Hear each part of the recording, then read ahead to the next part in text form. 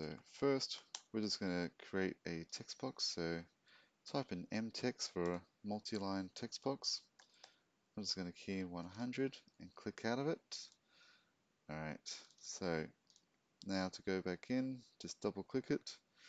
And then when you double click it, your AutoCAD will open up this ribbon automatically text editor.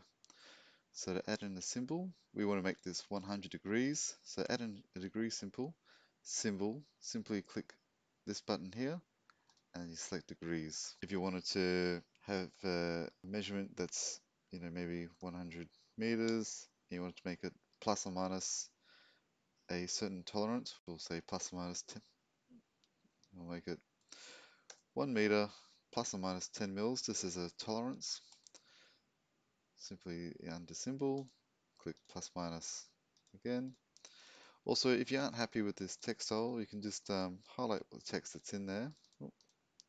Double click in there, select everything.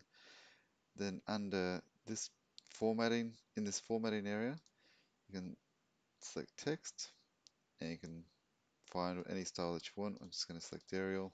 There's lots of other symbols that you can enter in. Almost equal to, delta, not equal to, angle, diameter. Then if there's other symbols that aren't in this list, then come down here, select other, and what that does, that opens up the character map, which is just a Windows program. If you hit start, type in character map, you can open it there as well. Then you can just scroll down. Then you can just scroll down here and find any symbol that you did want. So you might want the copyright symbol. So we'll copy it.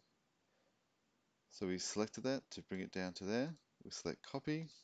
Then over here, we just ctrl+v to paste it. Alright, well I hope you found this useful. That's how you can enter in any symbol or character into AutoCAD, such as degrees, plus or minus, diameter or angle, delta, and any other symbol that you could possibly want to insert. And that's done in the NA multiple line text object. If it was just a plain text, it was just a plain single line text object, which is created just by typing in text. So if you double click in it, it doesn't bring up that same text tool that did come up when you double click the mtext thing, but you can still enter in symbols just by using this character map. Like if you wanted that to be 5 degrees, you find the degree symbol, you select that, press copy, and you come over here and you can ctrl+v and paste it in there.